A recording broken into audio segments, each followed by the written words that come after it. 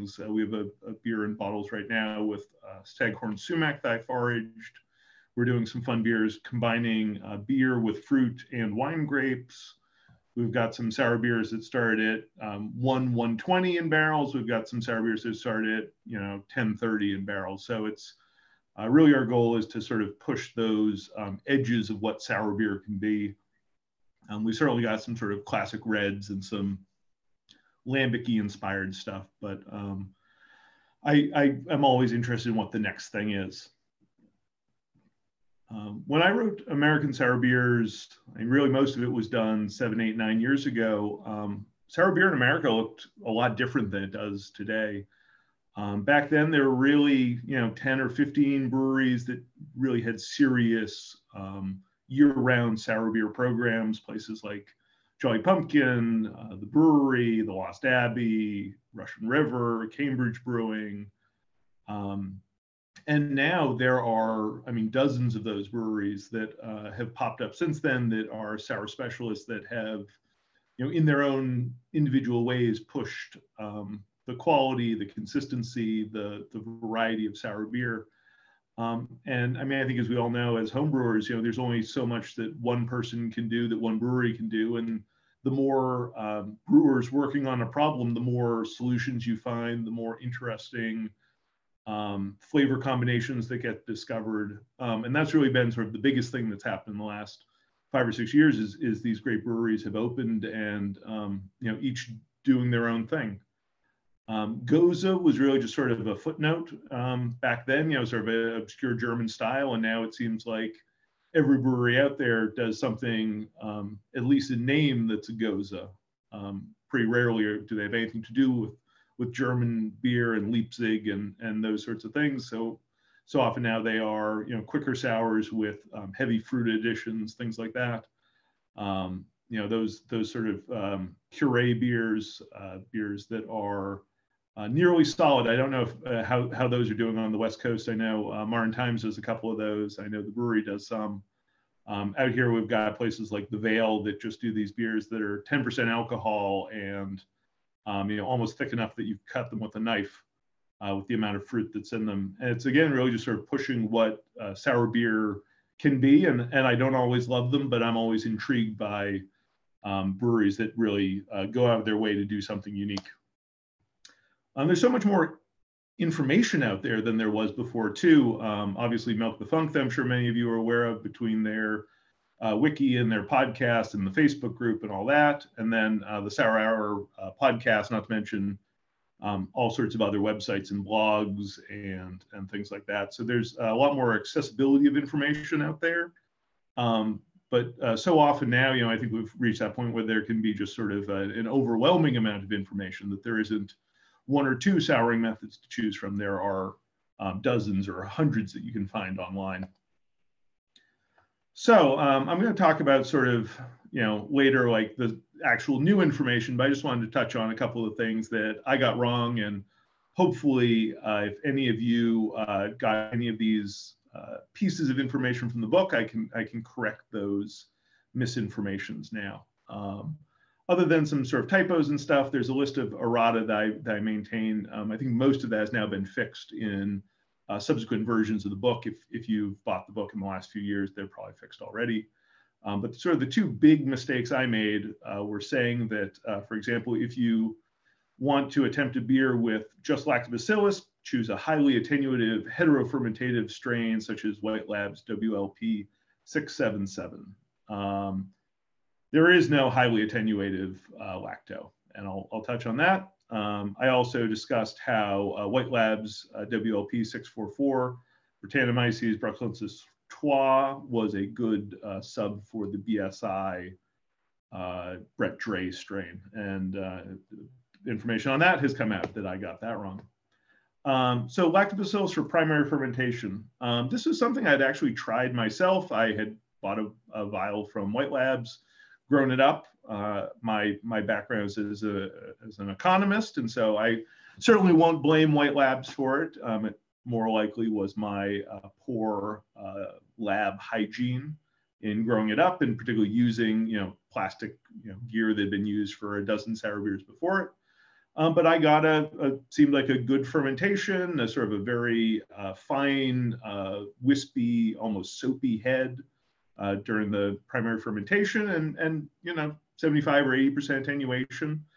And it turns out that really lactobacillus, even those heterofermentative strains, cannot do full alcoholic fermentation. So Lance Shanner from Omega Labs, he added an antifungal to make sure that there was no yeast that was present that would be able to participate in the fermentation. And he found, as you can see there, the specific gravity went down from 1037, and at the lowest it got down to just under 1033. So the real takeaway there is if you're doing a kettle sour, or if you're pre-souring with lactobacillus and what you think is a pure strain of lactobacillus, and you really start seeing that gravity drop, you start seeing rapid fermentation, rapid airlock activity, CO2 bubbles coursing through the beer. Almost certainly you have something other than lactobacillus at work. When lactobacillus, even heterofermentative strains, so heterofermentative means that they make a variety of products. Homofermentative means that they make essentially just lactic acid. Heterofermentative make lactic acid along with ethanol, alcohol, and carbon dioxide. But even then, it's really sort of a one-to-one kind of ratio. And if you're making, a couple of, points of lactic acid, you're only making a couple of points of alcohol as well. So, just something to be aware of. If you start seeing rapid fermentation, it might be time to stop the kettle sour before the wild yeast really take over. My friend Matt Humbard, who's working on opening a brewery of his own, and I wrote a Brew Your Own magazine piece about 5 years ago where we tested the terminal pH of 5 strains of lactobacillus, just trying to evaluate what might be the best or good lactic acid producers in terms of how quickly they get there and that kind of thing. So the Lactobacillus buchneri there on the left is just the Y yeast 5335. They just call it Lactobacillus. Lactobacillus brevis and plantarum in 2 and 3 are just the isolates from the Omega lacto blend. And that Lactobacillus dobruckii is the White Labs one. So sort of typical pH for a finished sour beer is probably in the mid 3s. Real low 3s, you're getting into that range of aggressive acidity, particularly if you're not balancing it with some residual sweetness. And at 4.5, where the Lactobacillus dobruckii finished, I mean, that's, like our IPAs finish at 4.4 something usually at Sapwood. So I would say that's not sour at all. Personally, I don't use the Lacto 677 from White Labs. I've never had great luck with it. Even in these sort of tightly controlled cases where there was no yeast, no hops, sort of nothing else that could cause issues, it just really didn't produce much acidity. I've heard from a handful of homebrewers over the years who have gotten good sour beers with it, but I get a lot more emails from people who say, hey, I pitched this lacto and it's been a few days. It doesn't seem to be souring. What's the problem?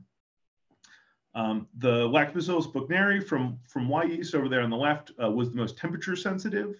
So sadly, I think the over on the left there, the key is sort of being blocked probably if everyone has the same setup I did. But I believe the blue one, I don't know if me moving this does anything for anyone else. Or I can see everything. Oh, excellent. It's just fine. Yeah. Good. I have a little bar with people on it, but you can see the temperatures. And so essentially, for a good strain like a brevis or a plantarum, I mean, sort of wherever you want to sour it, it works out the same. The next slide, get some pictures. So Mike, just a question on that.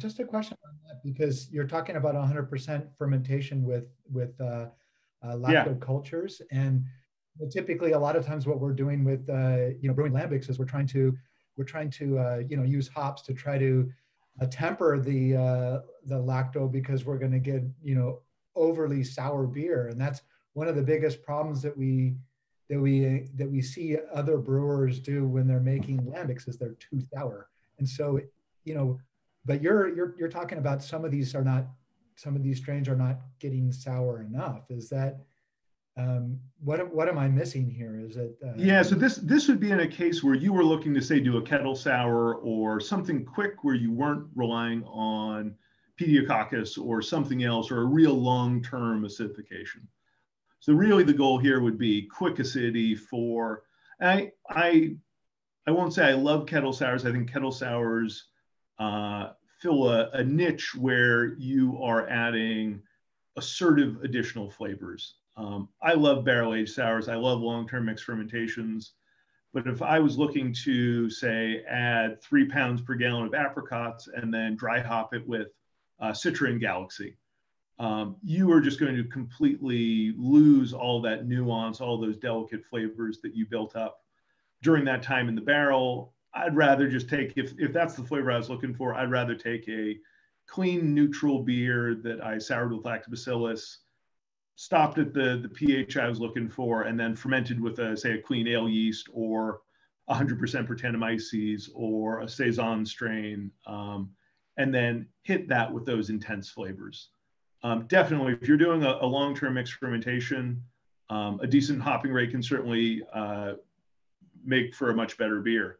One of the interesting things about the way hops interact with lactobacillus is that as the pH goes lower, the amount of hops becomes more lethal. So a very small amount of hops may not stop lacto initially.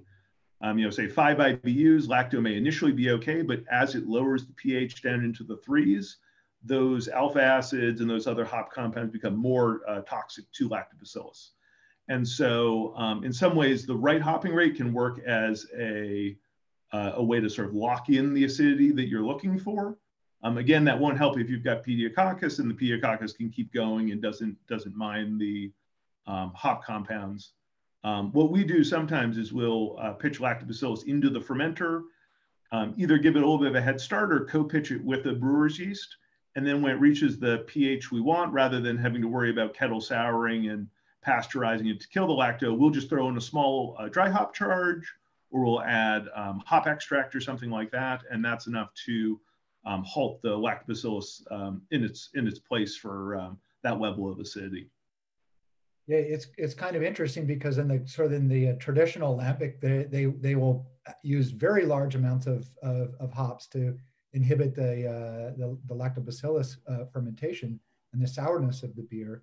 And then other breweries, as presented in your book, are doing things where they'll do a fermentation, clean fermentation first, and then add the culture. So there's really not that much to work off of, so that they don't overdo the sourness of them. Yeah, no, it's very tricky. I mean, really, a lot of that with lambics is do the coolship. And for me, if you're not relying on wild microbes, the sort of higher doses of hops don't play nearly as essential a role. When you're talking about coolship brewing, you're having that wort hanging out, as it slowly cools down in the this prime range for the lactic acid bacteria, 120, 110, 100, where yeast may not be particularly adept.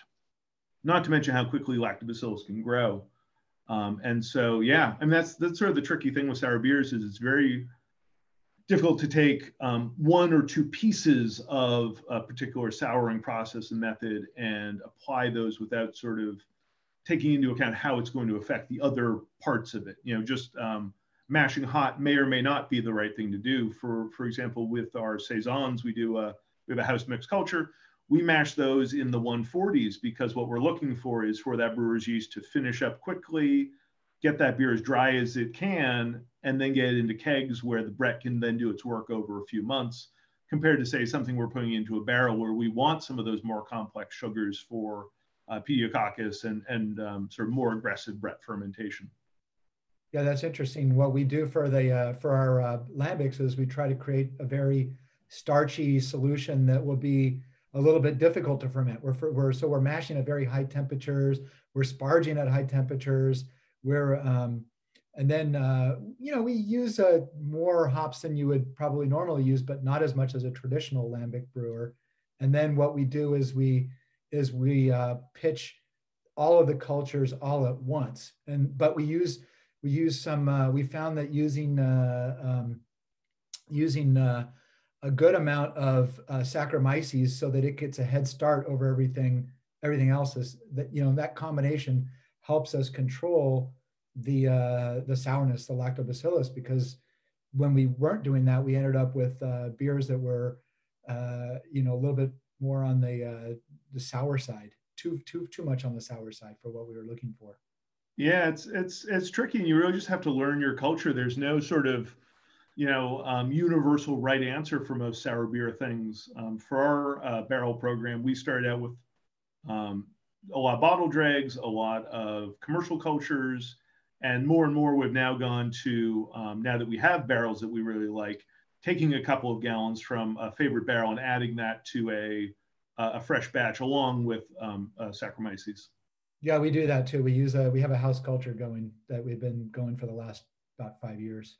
Yeah, and then it makes it easier to blend beers because then they've all got some of the same microbes in them. And yeah. So the other sort of big mistake I made again back then, everyone sort of talked about White Labs 644 as if it was pretty much the same thing as Brett Dre. So just a little background, Brett Dre was a strain isolated from Driefonteinen, Eau de Gouze, particularly the J&J Blau, which was a special older vintage blend of a Lindemans and I think a Girardin that Armand did for a local beer shop owner and the birth of his first child or their first child. And Adam Avery from Avery Brewing got a bottle of this when he was over in Belgium, along with Allagash and Lost Abbey and a bunch of other brewers, and brought it back and said, hey, could you, pull out this Brett strain that's so amazing and fruity and delicious? And this is one of the first strains that really gained some prominence 6 or 7 years ago in doing 100% Brett beers. Chad Jacobson from now from Crooked Stave did his master's thesis on it. And it was great when White Labs sort of had this strain released in 2014 and I'm sorry, they probably were like 2012. And they said, hey, it's, sort of this great primary Brett strain. I did some test batches for Modern Times with it. I really had a good experience with it. And then genetic sequencing was done with it. And it turned out it was a wild Saccharomyces strain, not a Brettanomyces strain. And in the end, White Labs just kept selling it. They released a new strain that they called 648 Brett Brux Var Trois Vari, which is the true Trois. But they kept selling the old one just as Saccharomyces bruxellensis Trois. And I really appreciate that because just because it wasn't Brettanomyces doesn't change the flavors it produced. It doesn't change that it was relatively dangerous to mix with clean beers just because it was a pellicle performing dextrin fermenting strain. And so it's very different than 4 or 5 years before that. Wyeast got rid of their Brettanomyces anomalous strain because it turned out it was a Brettanomyces bruxellensis, and they kind of went, well, we've already got a Brett Brux. Even though they're anomalous, I really liked. I used to use in the stout that I liked, and has since gone out of production, and Wyeast doesn't even bank it anymore. And so that's sort of one thing to think of. I had a nice saison that I made with this yeast, and this was before that we knew that it was not a real Brett yeast, but now we call it the yeast formerly known as Brett Trois. And that's the tough thing with science, and there's some of the other Brett strains I talked about in the book, some of the other species that they're kind of in flux on what, if they are really Brettanomyces or if there's something else. And in the end, for me, I mean, even as a small commercial brewer, I'm more interested in the flavor something produces than the scientific nomenclature around what it's classified as. That's one of the pale ale I did with Sac Trois. So sort of the things I got wrong, but now let's talk about really the things that have changed since then. So when and if they want me to do a second edition, Brewer's Publication usually looks for about 10 years between books on the same topic. It was about 10 years before American Sour Beers that like Wild Brews came out. What sorts of things would I be looking at? Lactic acid producing yeast is a big one. how to deal with acid shock and bottle conditioning these particularly highly acidic beers. Obviously talking about, the new breweries, my professional experiences, things like that. And maybe expanding some information available on things like THP, using herbs and spices in there, the huge range of microbes that are now available, including Kveik. So, lactic acid producing yeast strains. This is a pretty new one in the last like 2 or 3 years. That there are, I was talking earlier about lactobacillus really can't make acid and alcohol. Luckily for us, there are yeast strains that can make lactic acid and ethanol all in one shot. There's some examples of the genera up there. The sort of easiest place to get it these days is from Lallemand. So either the Philly sour strain or Sourvisier are lactic acid producing yeast. Wild Pitch Yeast Co. Matt Bachman has a little yeast lab. He runs out of, I think he's in Indiana, and Maniacal up in New England. I'm sure there'll be more to follow. It's a little bit of a tricky area. There are a lot of university labs and companies that have been looking to get patents on the process of adding a lactic acid yeast strain to a wort to make a sour beer. And so it's a little bit of a weird area where there could be lawsuits, or there could be things like that if you are doing it without being correctly licensed by one of these. As a home brewer, I would imagine the risk is pretty low, but as a yeast lab or as a commercial brewery, there's the non-insignificant risk. So some potential advantages. They are pretty hop tolerant. If you want to do a hoppy sour beer, obviously I would avoid heavy bitterness and sourness. Bitterness and acidity tend to have a pretty unpleasant flavor. But if you're looking for, say, a dry hop sour, or maybe a sour with some whirlpool hopping, lactobacillus is tricky. Either you have to sour first and then heat up to pasteurize and go that route, or do a long-term mixed fermentation barrel-aged sour and then dry hop it after that's all done. But for me, like so many of these wonderful new hop varieties have tropical, fruity, citrusy flavors that go pretty well with acidity. And so it's a pretty fun potential thing to try. It's a single culture. So if you are dealing with a mixed culture, often there's drift that happens over time, depending on the conditions, depending on how frequently you repitch, those sorts of things. The ratios of the different microbes will change. This is a single microbe, so just like any brewer's yeast, you can harvest it and repitch it. There are reduced worries about cross-contamination. These are very similar to other yeast. Most of them are non-diastachous, so you can use them in your clean fermentation tanks. You can put them in your clean kegs. You can bottle them with your clean bottling wand and not worry about it too much. They're pretty quick. You don't have to wait 6 months or a year with these things, but they're not that fast. In my experience, it was about a month for full primary fermentation. Some of them can make sort of interesting flavors. They have glycosidase activity. So glycosides are some of these molecules that a plant binds a sugar molecule to some sort of active, they call them aglycones sort of generically, but it could be an aroma molecule or sort of anything else. And some of these yeast strains can break that bond, take the sugar off, and release this hopefully potent flavor compound. Again, in my experience, having tried a couple of them, they tend to be a little bit cidery, not offensively so if you had other flavors going on, but on their own, they weren't particularly exciting. Many of these have been identified in lambics. If you read some of those studies on Cantillon or Allagash, where they every week or every few weeks they'll test a spontaneous fermented wort and sort of track which microbes are in the highest concentrations, and things like Hanseospora and Wickerhemomyces show up in some of those. So they are not inauthentic, and if you are doing a lambic, maybe might be some things to add to a mixed culture, things that are long dead and no longer active if you're harvesting bottle dregs, but are there early on in a a spontaneous ferment. A couple of samples that I got from Wild Pitch right before, I think they were grown up on 2 or 3 days before I pitched them, so they were really fresh and great.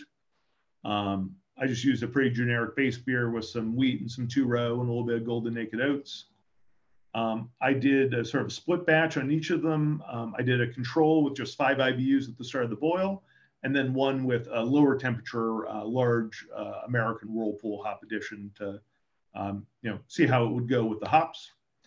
And what I found was, even though Lactobacillus is really sensitive to hops, these strains both seem to be at least a little bit sensitive. As you can see on day 5, it was still hanging around in the 1030s, but even sort of almost to 1040 for the hoppier versions. So I think this started about 1050, so it was only about 25% attenuation 5 days in, which is not really awe-inspiring in terms of speed of fermentation. Usually a healthy Saccharomyces ferment, you're just about wrapping up by then. And in all the cases, they eventually got down to the base beer and the hoppy version about the same final gravity. But in the case of the hoppy one, it took almost 3 weeks. And so it got there eventually, but it was not, fast. And as a commercial brewing setting, it wouldn't be exactly what we're looking for. We've got some split batches going right now with Philly Sour from Lallemand, and that seemed a lot more aggressive, seemed a lot quicker. And so I'm holding out hope that that might be a better option. Finished beers. So one of the biggest issues you have with pre-acidifying the wort is what that does to brewer's yeast. Brewer's yeast does not like super low pH.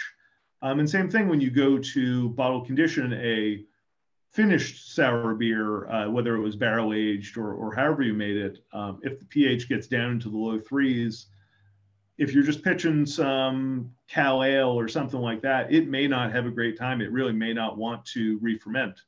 And so there are techniques you can use to sort of acclimate the yeast to that acid level. And sort of the basic thing is to expose that to a blend of your rehydrated yeast or your yeast culture and some of the sour beer that's going into. I did some tests just to sort of take a look at how some different strains handled pH. So this is California Ale. So essentially I just made, it was like a brown ale kind of wort. 5.1 was the sort of standard initial pH without any adjustment. And I add lactic acid to get down to about 3.5 at about 3. If you can see there on day 11, the apparent attenuation for the 3.0 pH really just never made it that far. It only got to 64% attenuation, about 5 or 6% less than sort of the standard pH. And it just had these strong fusel alcohols, chemical flavors. Story was pretty similar for the dry English ale yeast, again, about 5% less attenuation. And just like it tasted aged out and rubbery, and it had some diacetyl. Like, not only was the yeast not doing a great job fermenting, it was leaving a lot of off flavors behind. And then even same thing for the Saison, the attenuation was similar to what the English ale and the Cal Ale were in the highly acidic work, but it was almost 10% less attenuation than the same strain and the same wort with less acid. So again, if you're into kettle sours, if you're looking at that, you're going to start running into trouble once you get down close to about a pH of 3. 3.5, all the strains seem to be pretty healthy and happy and not have too much trouble. So one option is to acclimate yeast. And so Matt Bachman wrote this paper a few years ago, Terminal Acid Shock Inhibits Sour Beer Bottle Conditioning by Saccharomyces cerevisiae.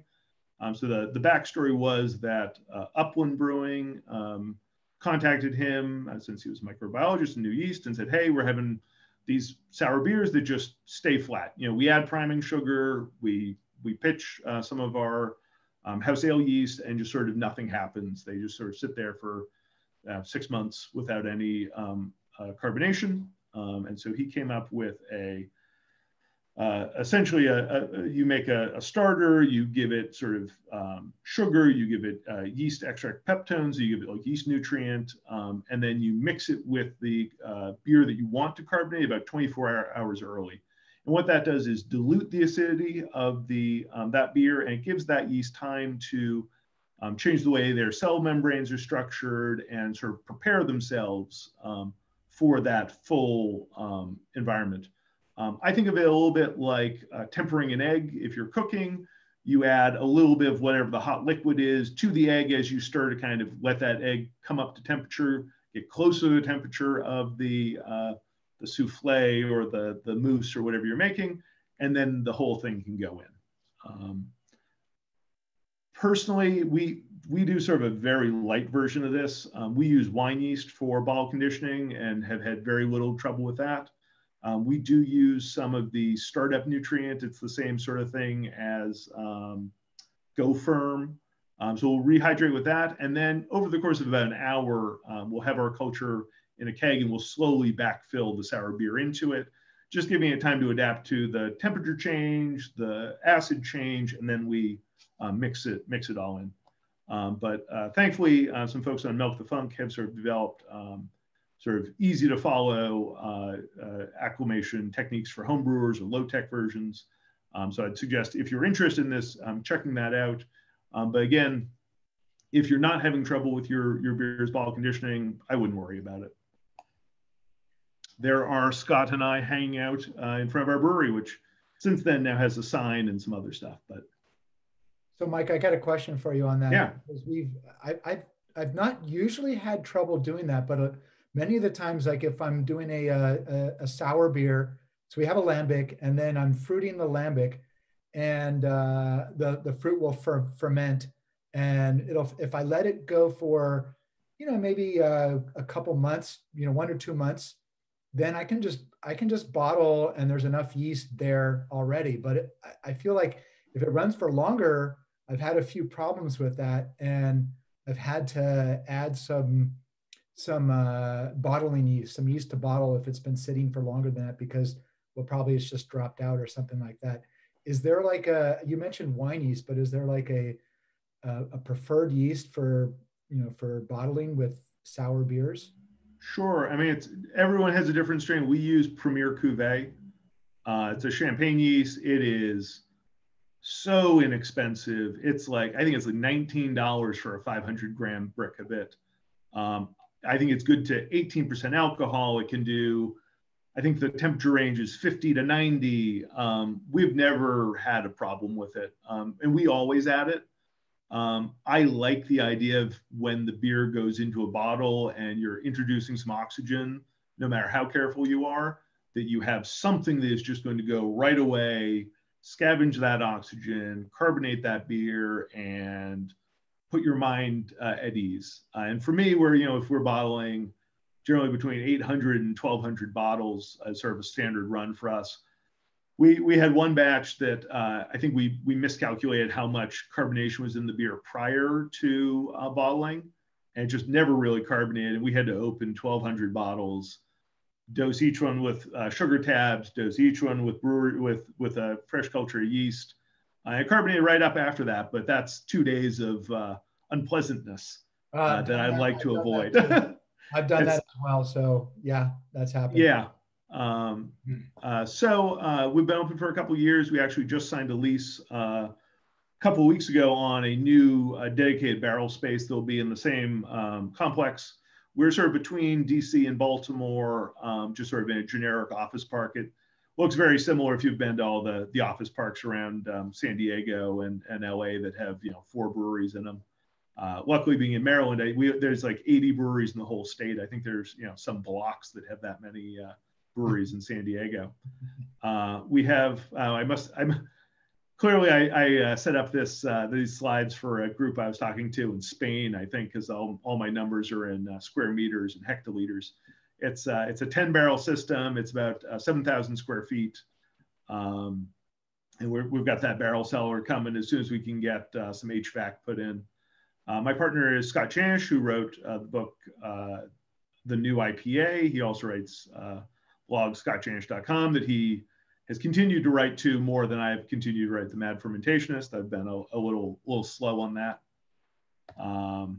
There we are. That's our brew house. There's a whole nother pad, and we just got 3 new 20-barrel tanks for our IPAs, and we're doing a lot more canning and things like that. So when I start out my program, it's what I did at home. I intentionally try to increase variation, using different grain bills, different microbes. Even if we were adding, say, White Yeast Lambic Blend or Yeast Bay Melange or East Coast Yeast Flanders to a full 10-barrel batch, and then filling 5 oak barrels from there. Each of those barrels would get particularly good bottle dregs if we open something interesting, or we'd maybe rinse some of the barrels and not rinse other ones, or throw 1 bourbon barrel into a batch with red wine barrels. Really just trying to pull those strings so that when it comes time to blend, you have variety. It's not very, the way I generally put it is like colors. If it doesn't matter how many barrels you have that are yellow and red, if your end goal you want to be purple. And so the goal for us was to have as many, some barrels that hopefully were too sour and some that were not sour enough, some that were really funky and some that were pretty neutral. And that way we can choose, hey, this would be great on cherries, this would be great blended, this would be great. Let's hold on to that for another 6 months and see what happens. Our base beers are sort of all over the place. Our equipment is really basic, but we attempt to do everything we can to limit oxygen exposure. So everything's transferred with sort of a bulldog style, or it's actually the More Beer barrel transfer tool, because it was only $200. So we do a lot of CO2 pressure to move things. We use, I forget what I have pictures of in here, a lot of cultures. We've got some flex tanks, which are just sort of big plastic tanks that you see a lot of meaderies and some wineries. For bottling, we have a little counter pressure filler. So we'll add a little bit of carbonation to the beer, and then get them up to like 1.5 volumes of CO2, and then add priming sugar and yeast to get the rest of the way. Just give us a real known starting point.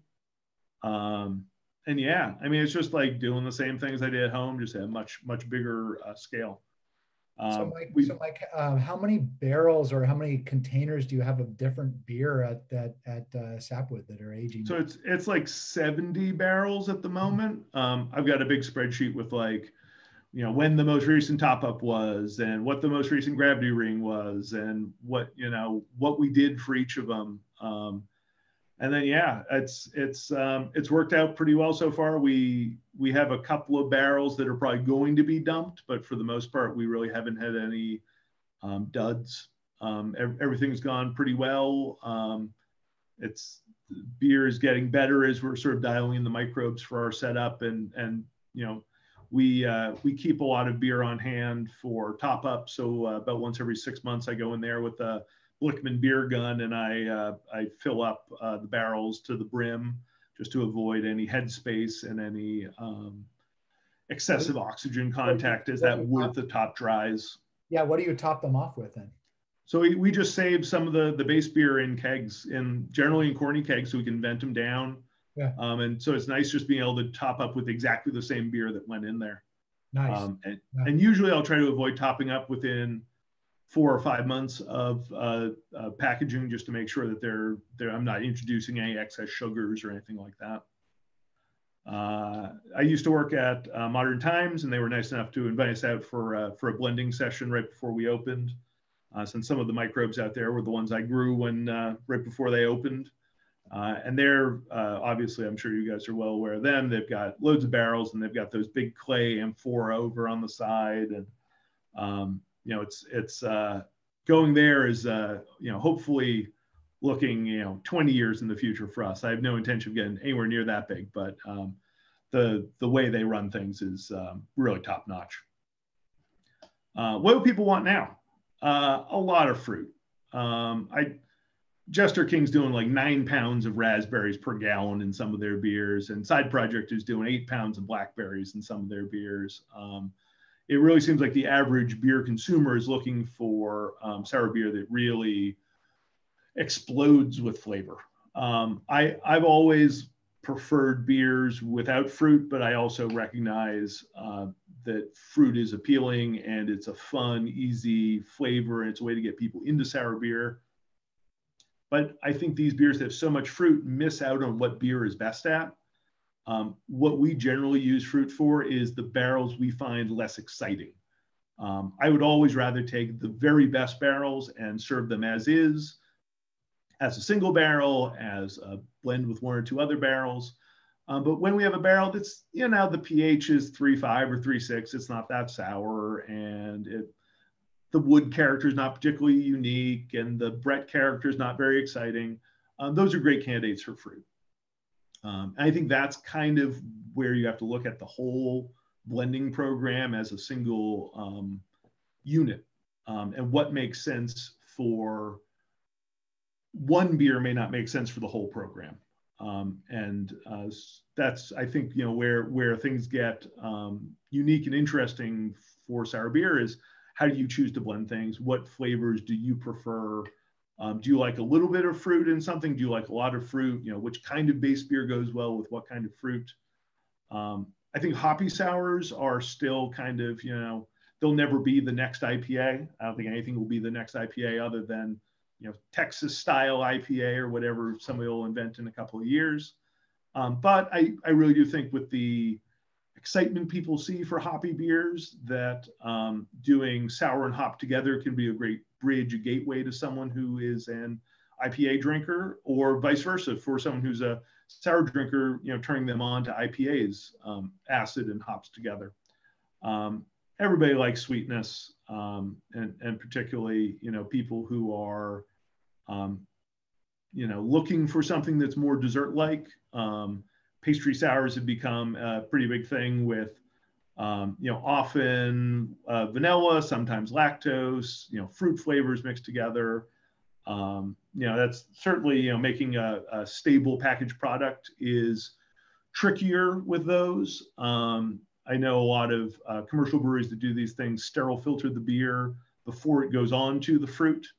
And that's something that is, outside the general range for a home brewer, and honestly, even for a brewery like us. But as a home brewer, having really great fruit juice available to blend into a glass of sour beer is pretty much the best version of what that thing can be. And it's something you can do to taste, whether you're, juicing your own fruit or just getting a really good juice. It's a fun way to, again, sort of explore those flavors, see what kind of combinations work well for you, and just figuring out, what makes sense. If you put into, if you get the beer pretty clear, maybe you find it with gelatin or biofine clear, and you keep it cold, you might be able to get away with that, particularly, again, when and if we're allowed to have parties again. That might make sort of sense if you're making almost like a cask.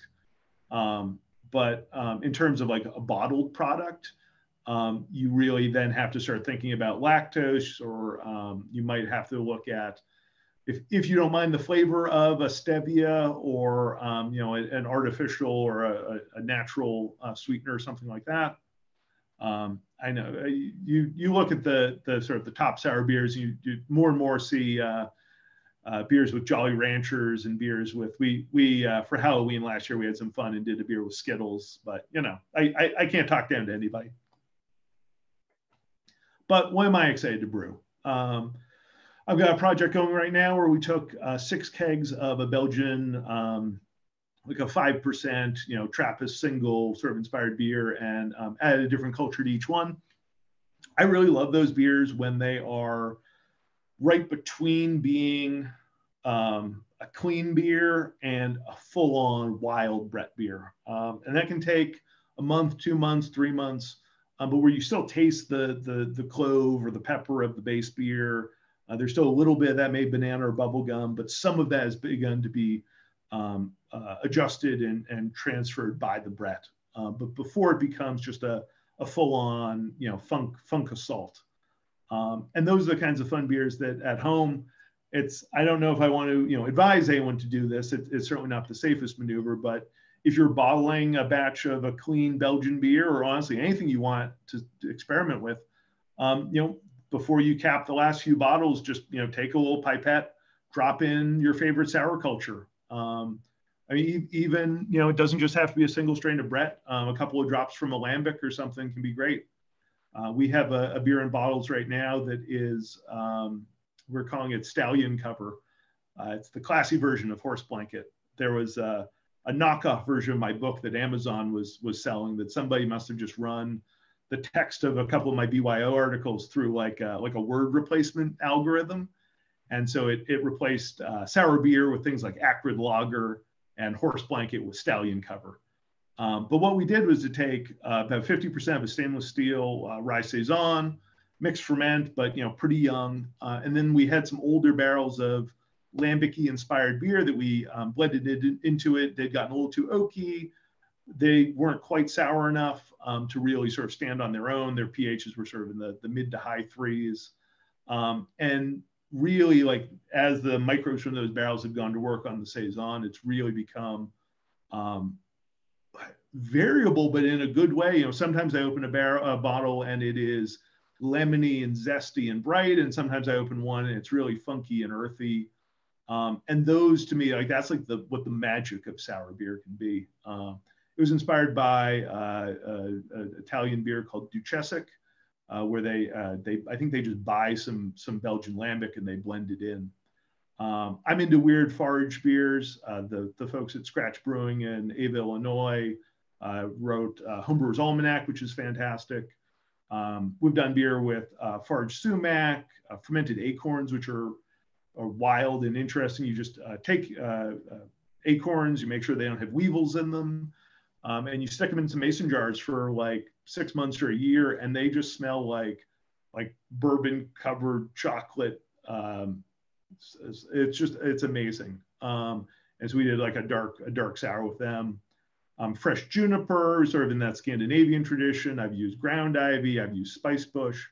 You can use barks. Just there are so many beers being made commercially that all kind of use the same 200 ingredients. The same yeast from the same labs, the same hops from the same fields, the same malts, the same fruit products that are, even if they're real, they're the same Oregon fruit purees that everybody's using. I think one of the great things about being a home brewer has always been that you can do these things that are smaller and weirder and impractical for a big brewery to do. You go into your local farmer's market to get great fruit rather than turning to a packaged, homogenized, or standardized product. Those are my acorns. I think that's it. I think I've actually done a decent job. There's 10-ish minutes left for questions or comments, but if you don't want to ask a question and you just want to shoot me an email, I am not always as quick at answering as I maybe once was when I was sitting at a cubicle 8 hours a day, Monday to Friday, but I do usually always get to the questions eventually. Great. Thank you for that, for the presentation, Mike. And yeah, let's open this up for questions. Let's see if anybody has any questions.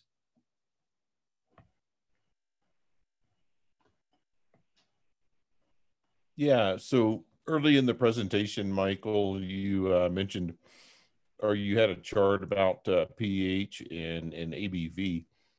At a very quick glance, it looked like lower pH gave you or led to a lower ABV.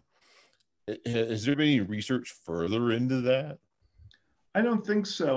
My understanding is it was they're all very low. I mean, I think let's see if I can we'll pull that back up again. Let's see. But yeah, I think it was just, they're all, essentially the answer is none of them had more than 0.3% alcohol. So my assumption was, let's see if your correlation is right. It's very small percentages at that point. So yeah, so I would imagine that those would be strains that were more effective at converting sugar to lactic acid rather than converting sugar to ethanol and CO2. That those reactions aren't necessarily one-to-one. It can depend on the conditions and things like that.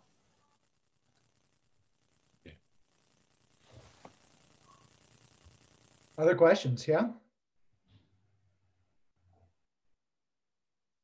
Can I ask about the acorns there? You Sure. had a shot of the acorns in mason jars.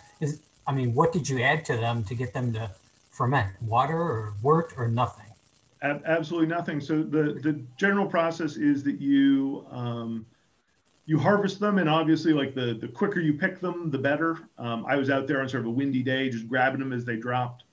I don't know how acorns are by you guys. I was not as careful as I probably should have been, and essentially anything that's damaged or that you see the slightest little hole in, that's a weevil that laid some eggs in there.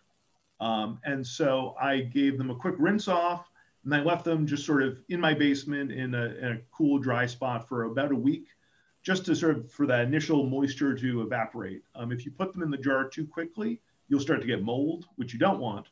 But then otherwise, yeah, you just put them in the jars. Take a look at them every couple of weeks.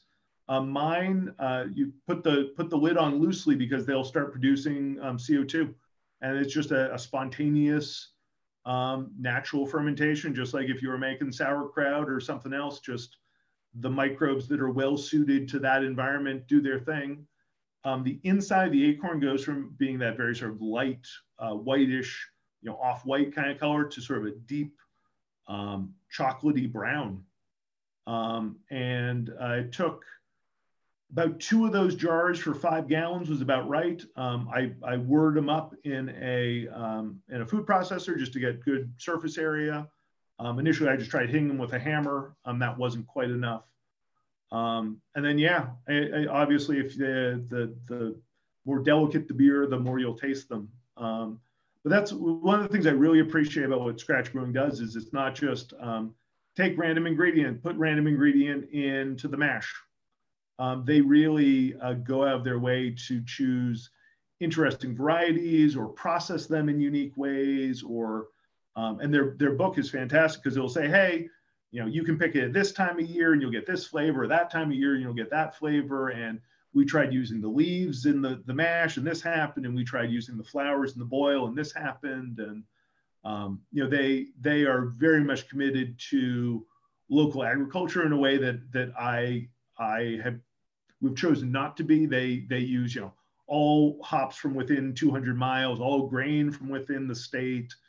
And so their beers tend to be, the grain and the hops tend to be very simple because they're not getting Weyermann Carafa and they're not getting Citra. They're getting, Michigan Cascade, and they're getting the local, maltster does a Pils and a Pale and a Munich and a Crystal or something like that.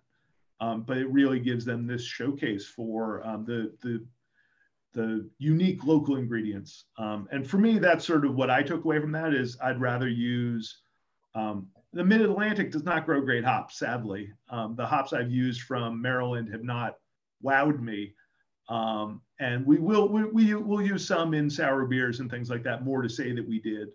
But we have great peaches, we have great nectarines, we have great cherries, we have, interesting, my wife has an herb garden out front and we've done a couple of beers with lemon verbena, with rosemary, with,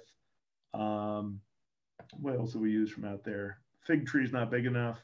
I guess the MBA acorns, a couple other things like that that I've just been able to glean off the land that are real, unique, special products in a way that local pale malt isn't, unless you're really interested in supporting local agriculture and building that capacity.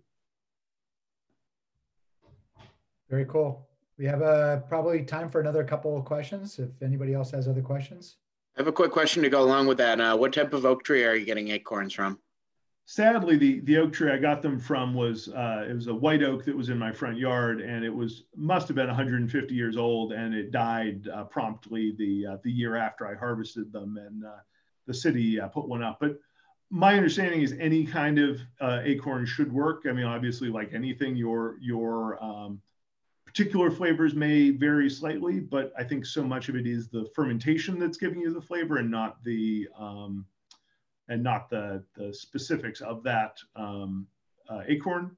The process, as I understand it, gets rid of a lot of the tannins, and so that doesn't make an astringent beer or anything like that. I know white and red can have some tannin differences. So you don't have to leach the acorns like you do if you just use them fresh? No, yeah, it just really, it's a one-stop shop. It does the whole thing. You don't really soak them in water or anything like that, and you just leave them whole until you're ready to add them. That's really cool. Yeah, I think, I can't remember if they just sort of add to like a brown ale or something like that, which would probably be a better showcase for them. But we did a single keg. I have a lot of fights with the TTB. The federal government wants to say what you can or can't put in beer, and there are a lot of things that you can add that are weird extractives that, as long as some company is paid to study it, that's safe in alcohol production, it's okay. But of course, no one's paid to have, acorns in beer or sumac. And so the trick with the TTB, if anyone out there is professional brewers, just to call it flour. So I add acorn flour to the beer, and they said I didn't even need to ask for permission for flour because it was ground up somehow. That makes it safe. And whole acorns, of course, would be inadmissible. But it's always, those are the things you have to worry about as a professional brewer, that it's nice being a home brewer and just being able to brew exactly what you want and not have to worry about government regulations. And so for us, I finally got through, and we did like a little 5-gallon or a little 15-gallon batch for our club holiday party last year. And it was surprisingly the beer that sort of made the most excitement, the biggest wave, over and above, some of the ones you'd expect, the coconut, pineapple, sour, pina colada, and a couple of those that just people thought were good, but not interesting or remarkable. I think so many people have had so many beers now that unless something not only is interesting but really good, they're just not going to be excited. Other questions? One last question. What about, you mentioned adding dregs from some of your favorite beers to barrels. Are you growing that up, or are you just putting that small amount of, really? Wow. It's remarkable. We had a barrel. I try to avoid name dropping. We added dregs. It was 1 bottle worth of dregs to 60 gallons of beer, and 3 or 4 months later, it was already shockingly sour and assertive. Those microbes, if you get them in the right situation, we talk about a primary fermentation for brewer's yeast being a couple of days. You double 1 to 2 to 4 to 8 in a few hours. All of a sudden you're at 300 trillion or whatever it is in a couple of days.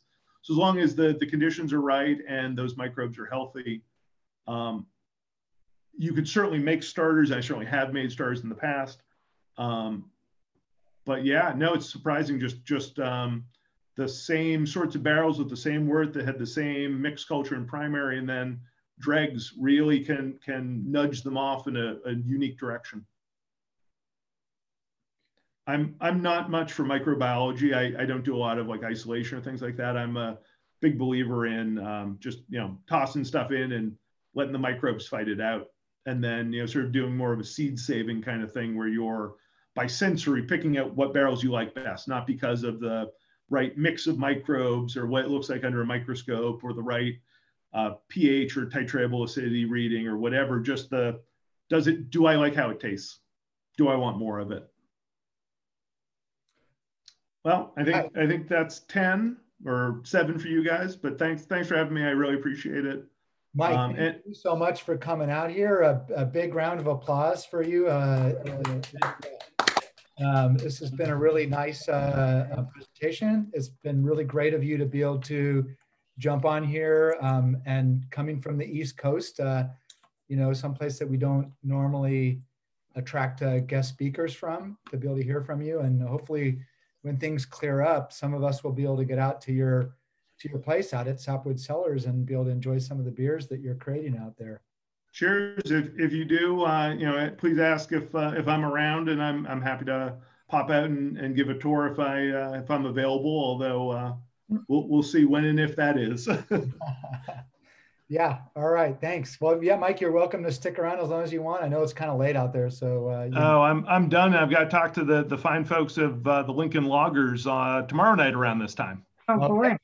All right. Well, thank you so much for jumping on with us. Cheers. Thanks. Thank Enjoy you. the rest of your meeting. Thank you, Mike. Thank you very much. Excellent. So outstanding. So I'm going to ask you guys if let's push this out right. Whoops, I can't do that yet. Let's share the screen first.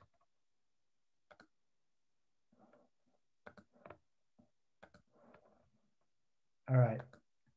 You guys got to tell me what you see. Do you see the presenter view, or do you see just only December 2020? No, we see the whole presenter view. Presenter view. Okay, how about now? That's better. There you go. Never know which screen is hooked up to what. So excellent. Anyways, everything's running on course right here. That was a great presentation. I'm glad you guys got to participate in it. And this is our December 2020 meeting. Obviously, we're doing everything backwards, not because we're in a pandemic, but because we're attracting East Coast agenda. And it's actually 9 p.m. out there. So actually, I mean 10 p.m. out there. So it's actually great that Michael was able to jump on with us today, and we were able to work it out that way. So anyways, what we have planned out for today, for today's meeting is, of course, we want to talk about the upcoming meeting plan. We did the changes and developments in sour beer with Michael Tonsmiere. We're going to have the drawing with the American Sours Beers book that Michael Tonsmiere authored. Is that the one with or without the mistakes? The one with the mistakes in them. You know, to be fair, some of those mistakes were weren't his mistakes, you know. Oh no, absolutely. We all thought that was a Brett yeast until, you know, until we did some research. Some research was done, and I actually used it in a beer before I knew it wasn't Brett yeast. And so, anyways, Really false advertising. I mean, yeah, false advertising. Well, I think his point was that if it makes great beer, or you like the beer on it, you know, who cares what they call it, right? We're gonna have a holiday cheer with with the holiday beer. So save at least one of your holiday beers for that. And then we'll talk a little bit about the Homebrew Exchange, some upcoming meeting plans, an intro to the 2021 officers. And then at the end of the night, we'll jump into social time. So yeah, here's your warning that we are video recording the presentation. We already did that, so that's done.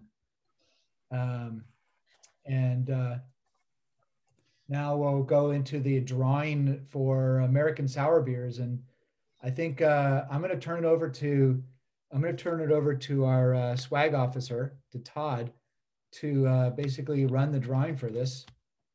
So Todd, you want to do that? You can jump in here. He might be in the restroom. He's left the building.